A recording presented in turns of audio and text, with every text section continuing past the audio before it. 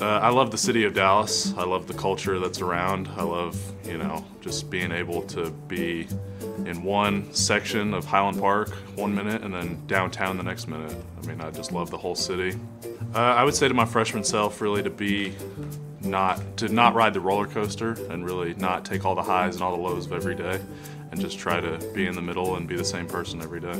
Probably one of the serious ones, like I'm kind of serious most of the time around football. But, I like David Andrews, the center for the Patriots. I think he does a great job. He's really smart. He's able to ID a lot of things that most guys can't. Easily Twitter. On Twitter and Instagram, it's H_Howerton75. My major is sports performance leadership, and I chose that because I want to go into college coaching one day and be a position coach. I want to prove that I'm one of the best centers, not just in the American but in the country. I want to prove that I can line up and be physical. I want to be remembered as a great teammate and a great player. I want to be remembered as a guy who people can lean on and count on when they're in hardships to be there for them. Pony up!